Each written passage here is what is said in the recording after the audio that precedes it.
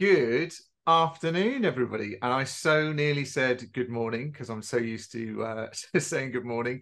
How lovely to see you all. We've got a really jam-packed session today, and we've got a lot of people that are joining. We've had over 1,100 people sign up for this webinar, which is amazing. My name's James Sunbrook. I'm chuffed that you can be here. In the chat function, before we get going, make sure you click on the little blue button at the bottom that says hosts and panelists and change it to everyone. And then that way people will be able to see the comments that you're putting in there. It's a glorious day outside, as people are already saying, which is lovely. I feel a bunch of positivity, and so let's carry that through into the session. Also, if you're new, say hi. As I say, we've got loads of new people potentially joining today, and we're all marketers here looking to make a good session. And our session is with none other than Purna Virji, who is a fabulous human being who has amazing energy.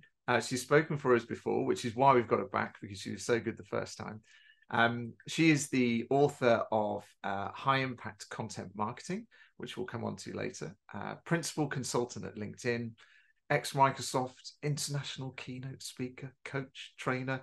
She's been there, she's done it. And when I spoke to Elle, who is our head of events earlier, and I said, "Oh, we've got Purna on." She was like, she's wicked," which I think is exactly the line we're going to go with today. Purna is wicked. She's based in Philadelphia, and coincidentally, she's going to be emceeing our first Marketing Meetup Philadelphia event. Woohoo! And at that event next Thursday, we've got Rand Fishkin speaking. So, we've got it all, right? So today's going to be a presentation and then a Q&A in our normal sort of fashion. So make sure that you keep the chat alive on the right-hand side. And then when you've got questions, put your questions into the Q&A. And if you like a question that's in there, click the thumb to upvote those, and we'll try and answer those first.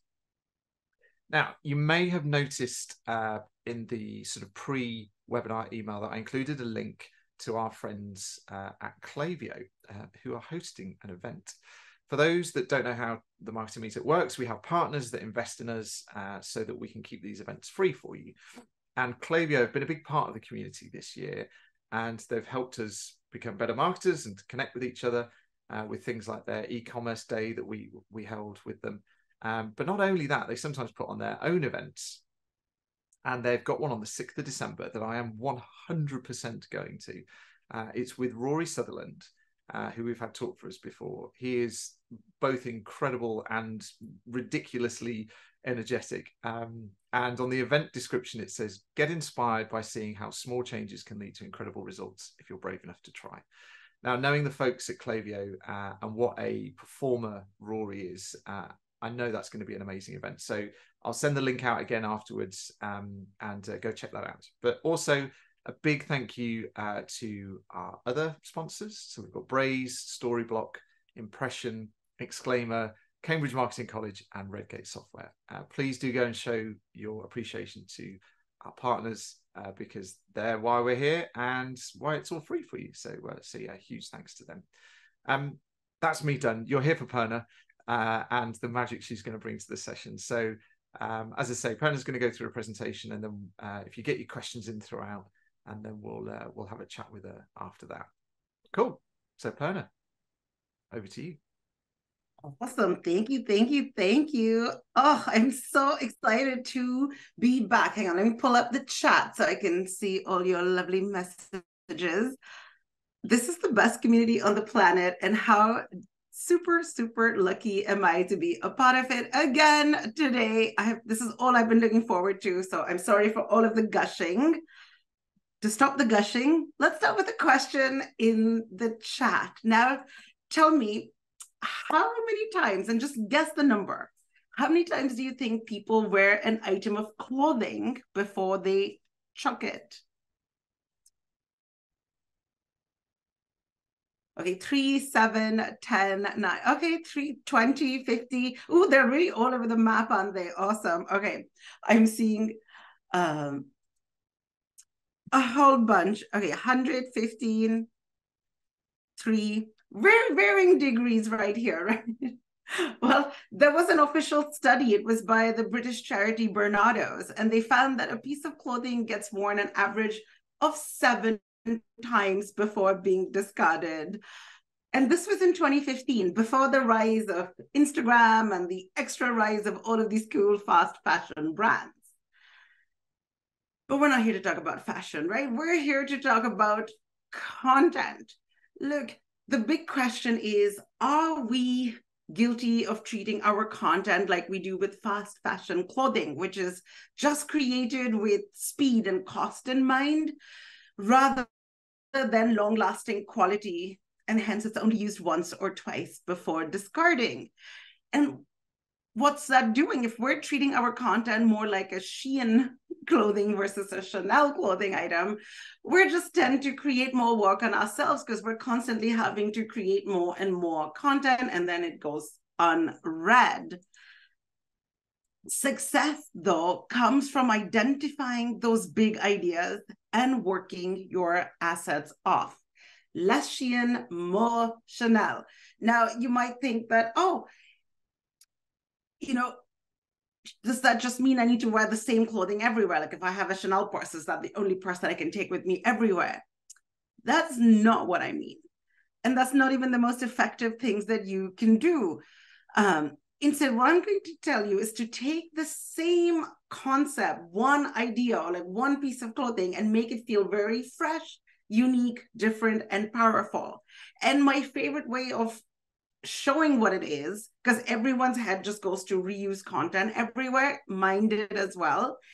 I want to show you an example from the music industry where there's the same 4 chords are used to make up dozens and dozens and dozens of pop music hits. So take a look. This is an awesome, I'm just going to play a 30-second clip of it, but it is a video from Axis of Awesome. Yes, Laura, I totally got them, where they're showing how the same 4 chords are a part of a ton of different songs. So take a quick listen. Just listen. Do you recognize this?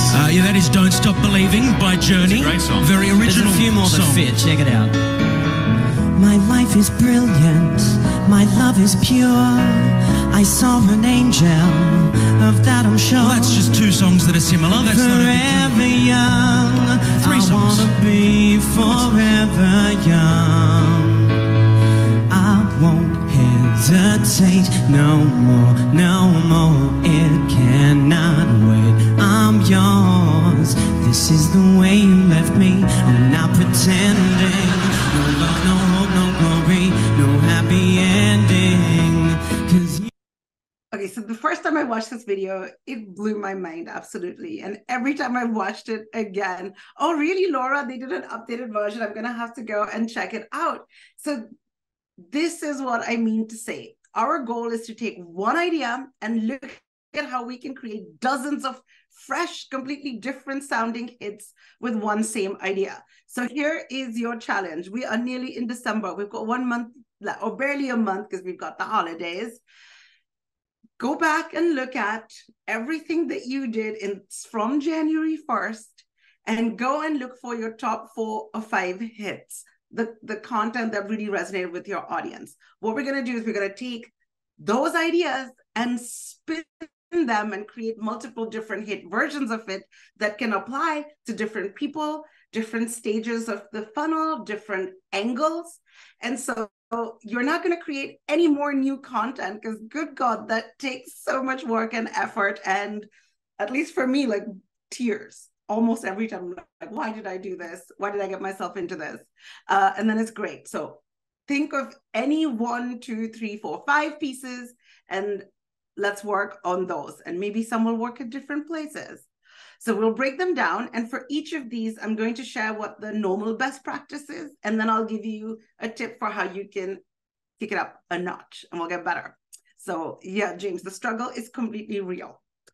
The first one is taking the same concept and applying it for different people, right? We know why that works, as different audience segments influence the purchase decision in different ways. They're also influenced in different ways.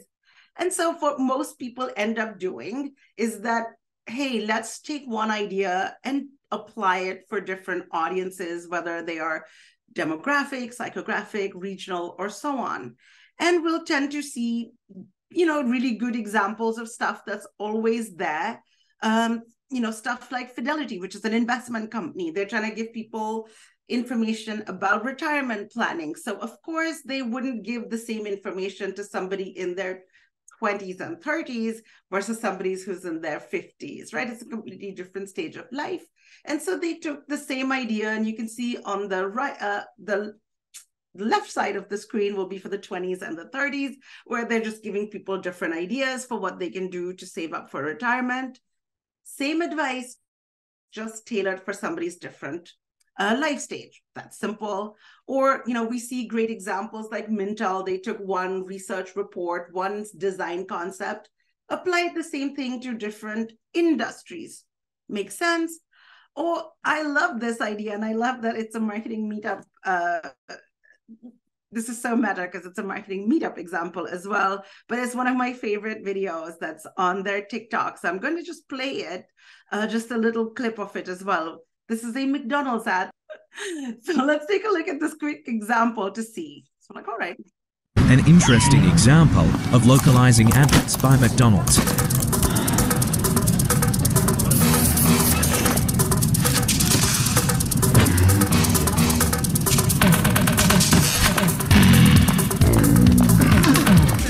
It just goes to show that one idea can work so well for different audiences. But why stop there, right? That most people are already doing that. Hopefully all of you are doing this as well, where you're creating your ideas and you're tailoring them for different audiences. But what you can do to kick it up a notch is to have different people share the same idea. Now let's put that into context. Have you ever followed Apple's annual product launches?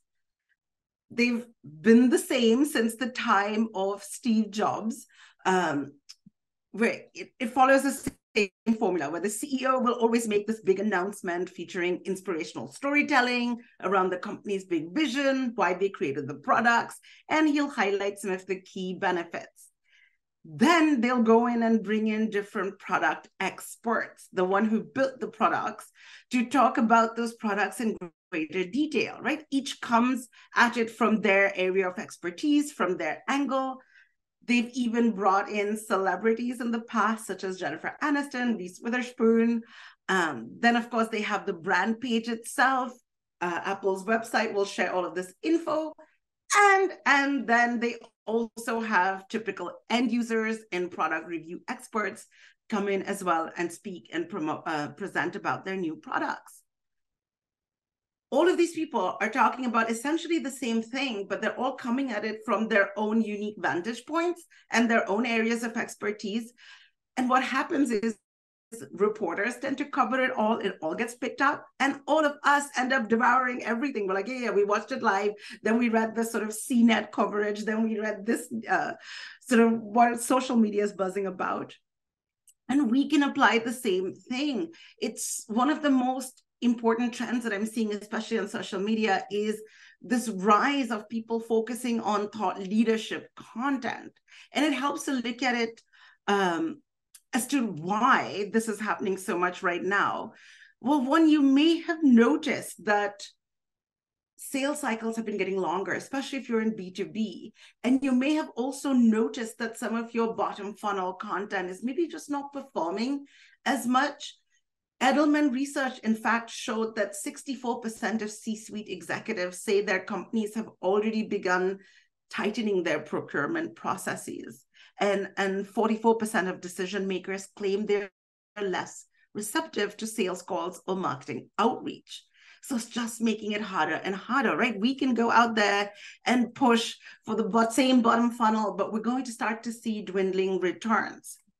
But what do we do? How do we go out there and still keep ourselves top of mind, to still keep engaging and nurturing our audiences? That's where bringing in thought leadership content, like bringing in your people, is super, super important. Why? Because people relate to people, right? People engage with people, people buy from people. And when you're looking to engage with your audience is find their peer sets, right? You want people who engage with their peers. What it does is it just helps you amplify the conversation. Let's look at this example from SEMrush. They recently, a couple of weeks ago, announced a brand new launch. They put out a really cool post where they had this post that was a fun, humorous image that talked about what life is in SEO. And then they talked about their new feature. It got a ton of great engagement, reactions, comments too. But then at the same time, Olga Andrienko, who is their VP of brand marketing, went out there and published a post about the launch, but coming at it from her angle. And she talked about why she's so excited about it. What are some of the features she's seen that SEMrush has already had? What's something new that's coming up? And it was a different approach. And the result of that was she got a ton of comments on her post in addition to just likes and reactions. And those comments help spark dialogue and help give it a lot more reach and engagement. Because every time, if you like or comment on one of my posts, then my post is going to show up to your audience, right? That's just how those algos work. Do that. You can keep having the brand voice talking about it, but it would never reach as many people as if you had multiple people from the company share it. Or another really, really great example is Rand. I had to put him in because he's on the marketing meetup for the Philadelphia event next week. He'll so well known for his Whiteboard Friday approaches. So he'll host them on YouTube, but then he'll share clips of them as well across social media. It helps keep SparkToro in the news without always being like, check out this new release from my company, or always coming from the company voice. And it doesn't always have to be your executive either, right? Like Duda is a company where they host webinars with industry experts too. So don't always feel like it's all in the hands of your CEO or your C-suite. In fact, if you're thinking about whose voices you should amplify, I always recommend starting with salespeople first.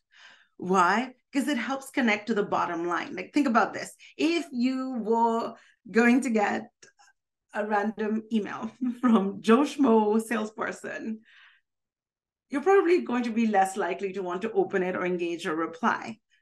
But if you got an email or a message or a call from somebody you had been following and had gotten some value from, now you'd be much more inclined to take that call or reply to that email. So it just increases the odds there. So start with sales reps if your C-suite is too busy or I don't have the time. Another great one is to think about who your end audience is. If your end audience is very technical, then have your technical subject matter experts in your company go out and speak, because people will respond best to their peers. Customer-facing people, Rebecca, is exactly build that familiarity, build that bond, build a rapport in their minds, right, with your company, because people will start to associate the people with the brand a lot more. And then you'll think differently about a brand if you like some of the people that end up working there too. So remember, you don't just have to repurpose one idea for different people, but what you can do it is repurpose it from different people. So if you go back and look at one of your big hits, who else can talk about it? Who else can come across it and make it feel personal, relevant? And by the way, weave thought leadership into your overall content strategy. You don't need a separate strategy for that. Okay, so the first one we talked about who people are. Let's go to where people are at in their buying journey, right? How you, best practice says, which we will then elevate, but best practice says that how you position your content should vary based on your audience's level of awareness, interest, and intent. If you were trying to explain what you did for a living to your 5-year-old niece or nephew versus a fellow marketer, would you explain it in the same way? Probably not, right? You'd need different contexts. Yep, nope, Josh, exactly. And, the context needed would be different for each, and what would interest them would also be different. So you'd have to have a different answer. And in the same way, you want to tailor your content to where the audience is at. And everyone immediately goes and thinks about the funnel. Oh, I've got to create content for each stage of the funnel and then make that work. But then we'll get into internal debates. Now, I don't know if this really happens with you, but it happens to me all the time when I'm talking to either coworkers or clients or somebody we're sitting with. And they're like, wait, is this mid-funnel content? Is this upper funnel? Is this bottom funnel? Like, where should this go? How much percentage do I have? And it is so debatable. And that's also because the funnel is a sort of marketing construct. It's not really, no one really follows the funnel to the T. And so I found that a better way of thinking about it is to go with the 5 levels of awareness, which is a concept that Eugene Schwartz had created in his 1966 book, Breakthrough Advertising. And I absolutely love it. And it's all about advertising, but we can completely steal it and apply it to content marketing. And he says that there's generally 5 stages of awareness. So let's break them down and I'll give you a potential example. He says that the first stage is where people are completely unaware. They don't know that they have a problem, or they just don't know that there's ways that they could optimize their present reality. And so content for them would need to focus on making them aware of the problem and remind them why they don't want to ignore it. So think more top funnel. Let's look at an example. Let's say that, we're trying to talk AI. AI is everyone's buzzword right now, right? We want to talk about it. So independent sector makes it super relevant by saying that, hey, artificial intelligence, why the nonprofit sector should pay attention. Now, I love this because they're tailoring it for a specific audience, right? They're saying, hey, nonprofit people. But now in doing that, they dialed up the relevancy. So if I worked in nonprofit, then maybe I'd be more inclined to read this article. Alex, they don't have time to schedule in LinkedIn into their day job. I know. I have some tips for that. We can talk about that at the end for sure. And I'll share with you a little bit of what I do too.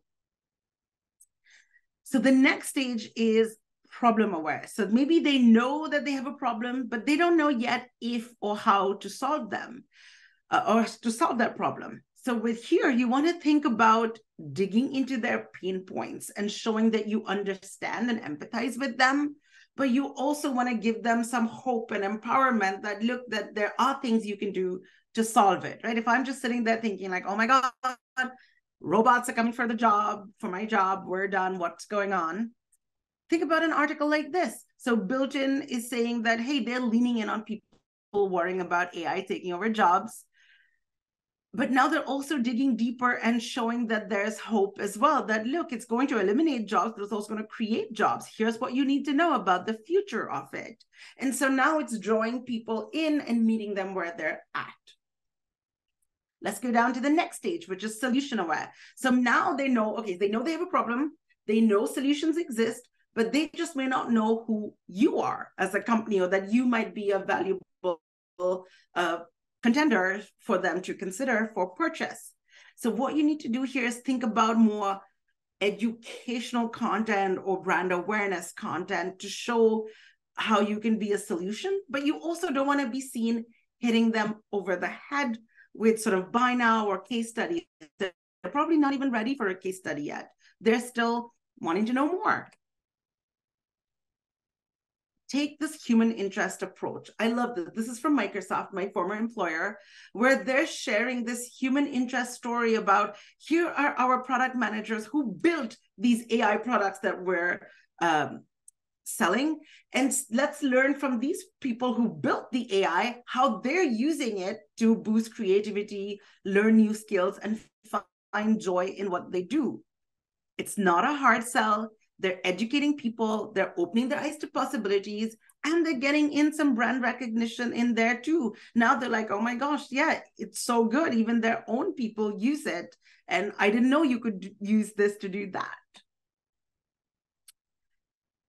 Getting warmer, the leads are getting warmer with your product aware. So now they're aware of the solution, but now they're also aware of your competitors. maybe they're not quite ready to choose, but maybe they have a short list of, 5, 10 people. You want to still get their top of mind for why you would be the right choice.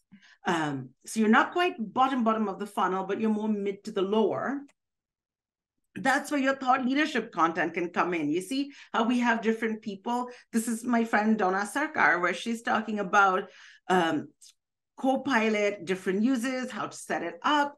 It seems like it's super friendly, warm, helpful content, right? It doesn't come across as hitting you over the head salesy, but she's just like, hey, if you're using this Copilot, if we look at the one on the left, she's like, here's where you go to find it. She's just empowering people. And then everyone can follow her to hear about cool stuff. And it's not salesy. And now finally, they're in the fifth stage where they're the most aware. They're close to choosing you, but they haven't yet. So here's your absolute bottom funnel. You need to be a little more promotional, but think about what could be some of their potential objections that they could have. Here's where social proof can do really, really well. This is an example from Jasper, which is the AI content writing tool, where they're just sharing a case study about one of their customers who grew traffic 166% in 2 months using their service. So what do you all feel? Wasn't this a more helpful way of looking at it, which is those 5 stages of awareness? Like for me, it completely changed how I think about content and how I'm meeting our audiences where they are, right? People might have different levels of awareness, different levels of interest, but I need to meet all of them where they're at. And it would be so simple if you could challenge yourself to take one piece of super hit content that worked for you this year and said, what could be different levels of awareness that I could tailor it to? Exactly, Josh. It's all about the distribution. Is just take that content, take what's worked, see if you can reach additional people in your audience who may not have been interested. For example, if I wasn't in the market or I didn't think at all I needed a tool like Jasper, then even if I saw that very compelling case study, I would probably just scroll past it because I didn't think I needed it. But if I had seen an article that said that, here's why even content creators should not be sleeping on these, generative content AI companies, that maybe I'd be more likely to want to read on and then going down there. Okay. Now we know who and whom is creating the content, what we're trying to reach, who's talking about it. We know how we're going to reach them at different stages of awareness. Now we want to think about the best ways to get the message across. So that's where it comes to different angles. Why is this important? Well, let me ask you another question. How many aspiring musicians do you think dream about becoming a one-hit wonder? Probably zero. Exactly. Thank you, Romina. Jessica. Exactly. Zero. Right? No one. Like if I was to become a musician, we'd all want I'd want to have multiple hits. And that's really what high impact content is also like. Your content calendar should be vibrant and diverse. It should be like a playlist of hit songs from your favorite brands and bands that can appeal to various moods, right? If I know I need to clean my room and I don't feel like doing it, I'm going to need that peppy song. If I've had that really crappy day at work, but I need to motivate myself, I've got the different music, right? You want to have your content, like music, ignite multiple motivations and handle different objections. And so this is such a good way of coming at one idea from different angles. So let's look at the normal, popular best practice that we've done and that we have learned to do, right? Probably the first thing we learned in marketing is to speak to people's buying motivations.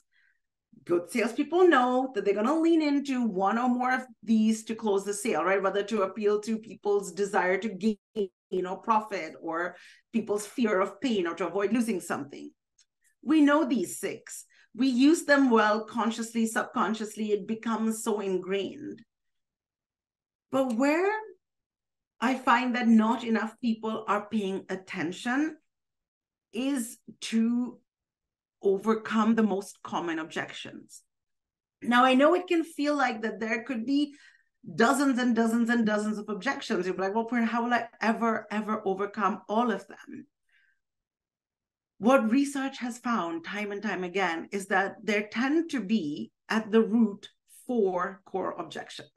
And most objections will always boil down to one of these 4. And so if you can proactively address this with some of your content, then you can give yourself a little bit of an advantage. So for example, prioritization, people just may not feel like they've got the time to fit you in. So to that point earlier in the comment that said that, I know posting on LinkedIn is super important, but there's just no time for that, right? They just don't feel it's valuable or worth it enough to make it their priority.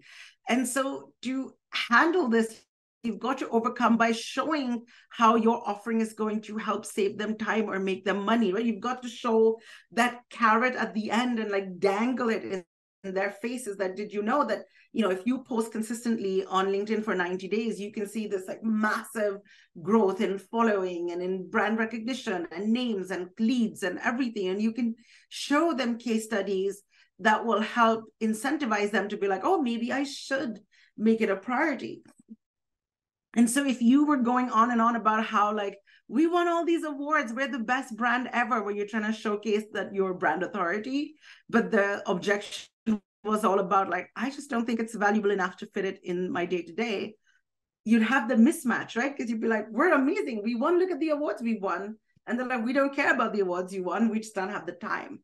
So that's where you want to speak to it. The next one is really all about value. Like, okay, maybe we've got the time for it, but is it really going to be worth? Is it going to be worth it? Is it expensive? Like, yes, it's good, but what's the value exchange? Is it there? And again, here's, you've got to show them how it will help them avoid risk or why they can't be sleeping on it. It's like, here's the value of paying attention to AI right now. Oh, it's perception. Maybe you can bang on and on and on about how you'll save them so much time and make them lots of money. But if they're like, I don't know who you are, like you're a Joe Schmo salesperson, I've never heard of you before, you don't have a reputation. Here's again where trust and social proof can come in, and that's a good angle to take. And then the fourth one is really, are you talking to the right person? You could come to me all the time and being like, hey, do you want to buy this? I'm like, I'm not on the procurement team of that solution. So you can market to me all you want, but make sure you want to hit the right people. Now, how many of you are in B2B? Just hit Y or Y for yes if you are in B2B. Oh, okay, there's quite a few of you. Awesome. You know that B2B, oh, there's so many of you. I love this. Okay, then let me pause extra.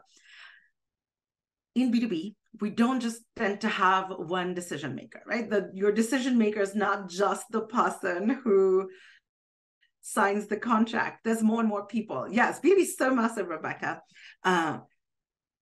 There's usually what's almost commonly referred to as a buying committee, where there's people who influence the decision. There's people who are the end users of a product.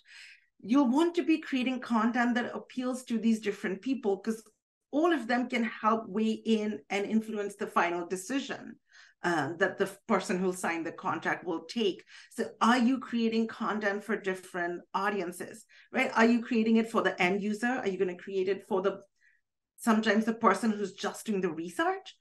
Do that. Think about who you're trying to influence, how they can be influenced, and come up with that. And then another thing that's really, really important, both from an angle point of view, but also an inclusion point of view, is to diversify your creative formats. We all know different people absorb content in different ways, right? Some of us prefer audiobooks, some of us print books. Some prefer watching videos, others will be like, nope, I'll just read the transcript. Some people find subtitles distracting. Some, like me, can concentrate and focus better if I can listen and have the closed captioning on the screen too. We're all different, and that's okay. That's very normal. And sometimes it's also very situational, right? I may prefer to watch a video, but if I'm on public transport and I don't have my AirPods, I'm not going to be that person listening to it on full volume in front of other people, right? Then I'll just probably want to read the transcript or something like that. So given that there's so many different ways that people process and assimilate information, it's going to be pretty hard to find a one-size-fits-all option. And so having multiple content formats is the more inclusive thing to do, because you can engage people the way they prefer to consume content, but you're also able to reach much more people, and maybe people who couldn't consume your content before would actually be able to now, right? If I have a hearing condition, then if I can have subtitles on the video, then I'll be able to watch it and consume it as well. So the biggest thing to do is offer your content in many different formats and let your audience pick. Now, there is a benefit to us as well, the lazy people like me. We can have double the content or triple the content. I'll give you an actual example. So I post little videos on LinkedIn every Tuesday, and they're usually like 3 minutes or under. And I'll share different concepts or different little nuggets of info. Like, it's little aha moments that I found valuable that I'm like, oh, let me share it with somebody else in case they find it valuable. So one of the posts I had was talking about content strategy and what needs to be in there. And it had quite a good amount of engagement and people seem to really like it. So I'm like, that works. What if I just take some of the points from it and turn it into an image? And so then, like, a few weeks later, I published pretty much the same content, but I just did it as a single image versus, and like a little cheat sheet image that was then published. And it also it was getting a whole bunch of additional reactions too. And in that way, that repetition can be very, very helpful. I want to give you another example that I actually do at work at LinkedIn. So one of the things that I do is I build this customer empowerment program. And so we create different webinars. And so let's say we recently did a webinar on ABM, or account-based marketing. We know that you can go to the best webinar and get really, really excited. But then when you go back to your desk, sometimes real life gets in the way and then you forget. And so I didn't want that to happen with people, because I was answering a lot of the questions that they had asked. So I said, okay, at the end of the session, I first offered them a little planner. So I was like, hey, you've got all of this great ABM info. Now go in and here's a little planner so you can take the next step. Then a couple of weeks later, in case, because people may have been trying to implement it, I realized that one of my fellow marketing teams had created this ABM playbook. I'm like, I can repurpose their awesome content and use it to add value for this audience in case they are trying to set up their ABM campaigns and they may not have it. And so what I did was, there was repetition, there was content in different formats, but it all helped guide them, hold their hand, help them feel empowered and educated to set up a high impact ABM campaign. So it started with a webinar. They got a little planner, a guide, and then a couple of weeks later, they got a little resource or playbook that they could refer to. And overall, that just helped give value to them and help reuse a lot of the content and make it feel very holistic. So keep this in mind. You don't always have to be creating new content. You can be the same content that you've already proven to win. Take that, spin it like a DJ, and it'll be a lot more impactful and feel super fresh if it comes out in different angles and different formats and drive more impact. And so really, I would say, think of your high value content assets as long-term investments. Don't treat them disposably as you do with fast fashion. In fact, do what I call girl math, which is, if you buy those really, really expensive pair of shoes, then you don't calculate the cost. If you calculate it by how much it costs per wear. So if I want to take that, whatever, let's say $300 pair of boots, and if I wear them 30 times, then they only cost $10. That's girl math. So you want to think about your content assets and see how you can use them so many times in different ways, right? Especially if you have a big idea, make it work. And a really good way to tell that you're onto something, that you're onto a really good idea, is if you can think of many, many different uses for it. So get your content in front of your audience whenever, wherever that'll work, right? Create it for different segments and from different people. Come at it from, meet them where they're at based on their level of interest and awareness. Come at it from different angles, overcome objections as well. And then you'll find that you just don't need as much content, and a few pieces of content will help you create ton and ton of content, regardless of how stretched or not stretched your resources are. Oh yeah, Alex, that's also a good, if you don't buy the expensive bag, the shoes will free. I love it. We can talk girl math. Okay, so let me stop sharing my screen. You can always say hello, by the way. I love talking content. I love nerding out. So hit me up on LinkedIn or Twitter or Twix, as where people are calling it now.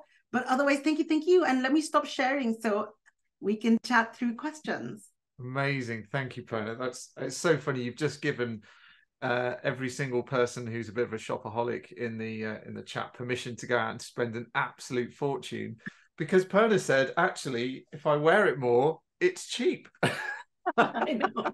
My husband is not into my girl math. He's like, it doesn't work that way. I'm like, but I won't have to buy boots for the next 2 years. So doesn't it work out by year? That's so funny. It's a really interesting way of looking at things. But one of the things that I loved about it was a brilliant presentation, and thank you. There's so much gold in there.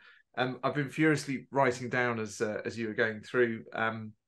One thing that people might find really useful is Joe and I use Shield Analytics, which is a little Chrome plugin which will give you some more detailed analytics on your LinkedIn posts throughout the year. So actually, if you're going to go back through and look at your most popular posts, and I know a few people that do this, they'll literally go and take the post and almost cut and paste it and post it again. Obviously, as your audience grows, a lot of people won't have seen that piece of content. It's an easy way of creating something that has already been done. And John in the chat was talking about, well, he called it ramifying, but he spelt it wrong. He meant gamifying the sort of competition between teams. I think that's a great idea. It's just a case of helping getting people on board. Which so we prefer ramming. Okay, we'll call it ramifying. Let's see you sell that one into your sales team. It's the latest buzzword in marketing. Have you all not heard about ramifying? Oh my gosh. I want to see lots of LinkedIn posts tomorrow about ramifying, and we'll just confuse the LinkedIn community. It'd be brilliant. So coming on to the Q&A, interestingly, that ties in with the first question, where an anonymous person says, any tips on getting sales team buy-ins for sharing contents in their own words? We've got a big team of sales staff, but most are reluctant to do the social side. I think that's probably quite a common problem for folks in the chat. It is, and so I just try to find some. Before I even pilot, I try to find a proof of concept. I find that some people are just much more open if there is one. So if by any chance, so let's say best case scenario, you have 1 or 2 salespeople who already are active, we can go and showcase, like, look at what they're doing. We can start with them, give them little tidbits, get them to post a little, see what happens. That would be a best case. And then you can say that, look, they're seeing a better response rate.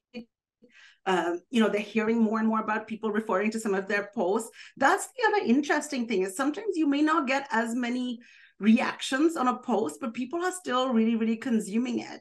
And you can go look at your analytics too for your post. So you can look at which companies are. I'm giving a very jumbled answer. I get very excited about this. So let me decaffeinate myself a little. Let's break it into steps. So step 1 is try to see, you can start with somebody who is already active. If they are, they'll be so much easier. They'll be your proof of concept. If no one's active already, try to find one who'll be like the more willing or easier to work with, and keep them as your proof of concept, right? Surely you'll be able to find one person, and then you can work with them. And then you can be like, oh, well, look what James is doing. Like, James is working out so well, like Joe, get with the program, right? And so, sorry, I'm just completely using James. Completely the other way around, but yeah, get your point. Start with that. The second one is, as they're posting, you can click into your post analytics on LinkedIn and you can see which companies and which role profiles are actually engaging with your content or having the most impressions with. So that's super important. So for example, I'm creating content that I want to make sure that other marketers are consuming. So I'll look at like job titles, and this is free. It's open to anyone. You don't need to have a paid subscription to do it. So look in there, who's looking at it from which company. And in that same way, you can have your salesperson to be like, look, you were trying to reach XYZ Inc. You're getting more people from XYZ Inc. looking. That's true. Then the third one is I would try to find a case study or so on to incentivize them to do it if you're still getting reluctance. And then the third thing is you don't have to post every single day. I find that's the one misconception that sometimes puts people off, is that I don't have the time for it because I've got to post every single day. And you don't. And I know it's really strange for me as like this person who works at a social media to be like, you don't have to post every day, but really you don't. What you have to do is be consistent with your thing. And so even once or twice a week can be really, really important. And so some things that I personally do is I'll try to like batch and record a bunch of videos on one day, because God knows I'm not putting on makeup like once a week, every single week, right? I mean, unless I have to, right? I'll batch them once, I'll edit them off, and I'll put them on. You'll find efficiencies. You as the marketer can almost give them seed content as well to make their life easier. But once you get some person doing it, you start to notice people calling it out, it will work out. So anyway, that was my very long answer, but yeah, that's great. One person go out and do it, and then everyone else will want to follow and jump on the bandwagon. Yeah, and I think those that are maybe short on, like if you've managed to get people to post a couple of times that are maybe short on ideas, we were at a talk with Mark Ritson a couple of months ago, and he was talking about, I'm pretty sure it's Mark Ritson, the idea that Kit Kat's adverts haven't changed in like 30 years. It's essentially the same thing, take a break, have a Kit Kat, or have a break, have a Kit Kat even. And I think we get bored of our own content quite easily. Yes. I get bored of talking about the same things, and I think, oh, my audience are going to be really bored of that. But actually, they probably haven't even seen it. There's such a small amount of people that see and remember what you've said that actually you can repeat yourself quite a lot, and that way, that repetition actually makes you an authority as well. So yeah, I think it can. That's an excellent point, James. And I'm going to say that like another mistake I see marketers make is sometimes we'll post a piece of content, it doesn't get the reaction we were hoping for, and then we'll just give up on it. So we give up on content too soon. Maybe it was the wrong time, the wrong format, the wrong platform. Maybe put it somewhere else, try it again. And I think because not everyone sees it, or not maybe everyone would be receptive to it when you first time post it. It's really important. So there's me, Joe, and one other chap that have a little WhatsApp group called LinkedIn Therapy, and it's because we go through these stages of feeling really disheartened by statistics, or you think, oh, I've got this brilliant idea for a post and it bombs, and then you'll write one about something that just doesn't have any sustenance to it. It does really well, and you're like, oh, this is so demoralizing. But actually, we kind of lift each other up in it. But it's like, it's cool. It's just part of the process. It happens. Don't take those engagement metrics to heart too much, because anecdotally, it'll be somebody you'll bump into at a meetup. They'll be like, oh, I love that video you shared, that post, and you think, hang on, that was the one that did really badly, but it's got to the person you wanted it to. So yeah, it's a hard one to sort of keep mentally strong. We've got a question here about AI. Do you use any specific AI tools to review your already successful content to identify key topics that you could reuse and repurpose content into other posts / uses? So I guess it's a question around AI tools to support your efforts. Do you use any? Oh, so that's such a good idea. So I'm going to answer this with my personal hat on and not my company hat on. But one, I don't use any AI tools to go back and analyze. Like for me, I still do it a little bit manually because I'm mainly active on like 3 or 4 platforms the most, but not to say that you aren't, but that's a great use case for it. What I will sometimes do is that, hey, you can take you know, a long video, and I can put it into a certain, you know, like a chat GPT and be like, summarize this, or just, you know, make it a little bit more succinct, things like that, or, you know, help me come up with 2 or 3 like bites from it there. So those could be really cool. I've talked to some folks who are using, there's an, I forget the name of the tool, but there's a video tool that will just take a long form video and slice it up into like 2 or 3 minute bite-sized ones. That could be good. But usually like I still create all my content like really like by hand, or like I'll type it all up, and then I'll know what I want to do, but then I'll use AI tools to help me create it. So I will use AI tools for closed captioning, for example. That makes it so much easier. I'll use it for little filters and so on. Yeah, there's many amongst you. You're absolutely right. There's so many different AI vid tools that can do that. In fact, there's more tools that I'm able to keep up with. So if you have recos, like hit me up on Twitter or LinkedIn. Yeah, and I'll share. But for me, I create all my videos on my phone, that I'll use like CapCut as the editing tool, which is free, and I'll put it all on there, and it'll do the closed captioning too, and then I'll put it all on. And so it really is so low cost, such little time as well. Yeah, pretty much all the I edit a lot of video, and all of the tools now have AI built into them. So things like the Adobe Pro, you know, Adobe Premiere, there's things that save you so much time, and will clip things vertically and automatically reframe, and you know, it's clever stuff out there. So yeah, we've got a question from Simon saying writing great content is one thing, but I'm wondering on any hints you have about getting the content significantly noticed for SMEs, micro businesses who may not have the budgets for paid. So that's when your organic social can do really, really well. It's okay if you don't have the budget for paid. In fact, so many times we'll say start organic and prove out what works. And if you've seen something that is particularly resonating well with your ideal audience, then maybe you can chuck a few bucks at it. Like sometimes even a very teeny tiny ad spend can help it reach a total, you know, your reach out to more of your addressable market, because you know, like marketing will only reach out to the people who already know you and know who you are. So do that. Other things you can do is tag other influencers in the space. You can comment on other people's posts. That will just help give visibility and bring people back to you and your content.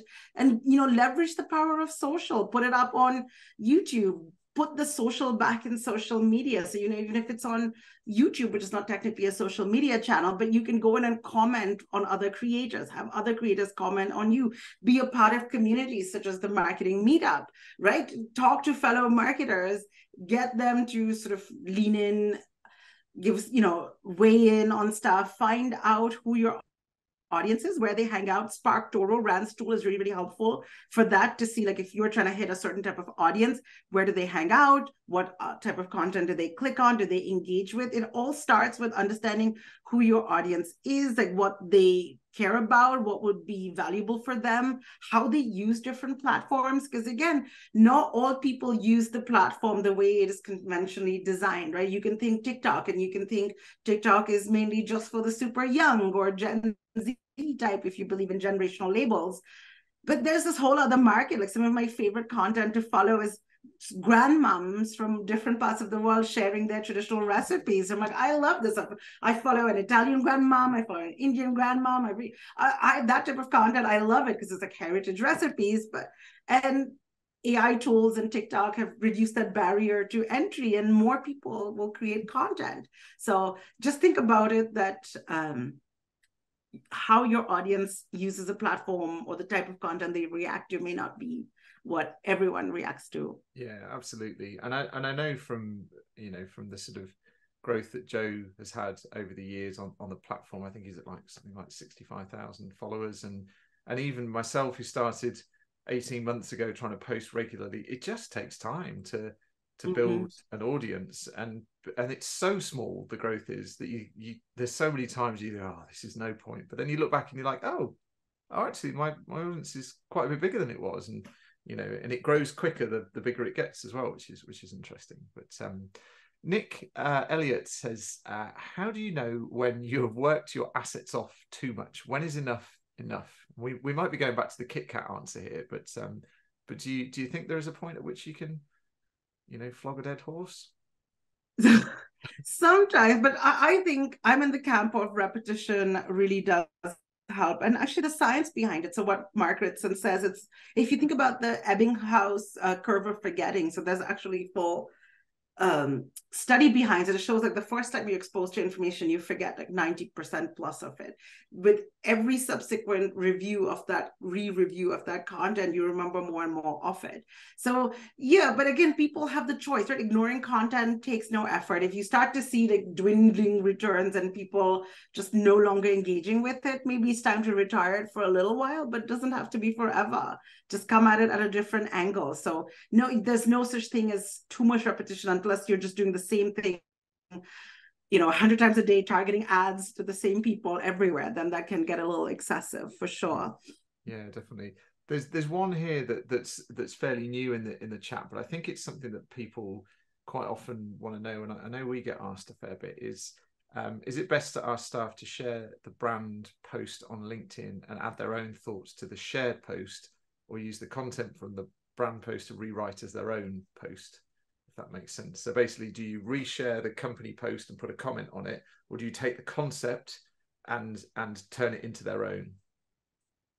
Well, both work. Ideally, you can have it, take the concept and put it in your own words, because that's more authentic. It comes at it with your own perspective, but you don't have to feel pressured. If that's going to, dissuade you from posting, then what you can do is reshare it, but make sure you add your perspective to it. Like, why are you resharing it? Just a simple reshare with nothing added to it is not going to do that well. It just generally doesn't get as much reach. But if you can put in 2 or 3 sentences or a paragraph about, here's what really stood out to me, or here's why I really can add a little bit, again, the algo will probably respect that a lot more. So in fact, it's not just me saying that. And there's an entrepreneur article where LinkedIn's editor-in-chief, Dan Roth, talked a lot about the algo and what works. And he said, like, one of the things that's important is what's your perspective on this, and adding that is very helpful. That's really and Deb, that's totally right? The average age of TikTok users is getting older. We do see that. That's amazing. Thank you, Purna. There's just 2 more things that I want to add before we close out the session. For those that have got all the way to the end, well done, you guys. I know that I was chatting with Purna beforehand. She's got an amazing book that is out, and we're going to send you in the follow-up email a link to that book with a little code in there, if we can squeeze in the Black Friday deal if you're quick. But also, just to say, next week we have Wendy Melville, who's going to be talking about finding your marketing focus, a guide to strategic direction. And having chatted with her, she's talking about how you can manage your boss as well, how you can manage their focus, which I think would be really useful for a lot of us. So I'm really appreciative for the hundreds and hundreds of people that have come along today. Thank you so much for coming in and making the chat so positive.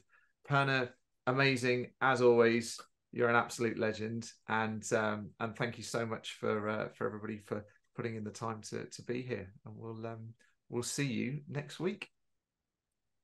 Thank you all so much. What a special community, and thanks for having me. Bye. See you guys.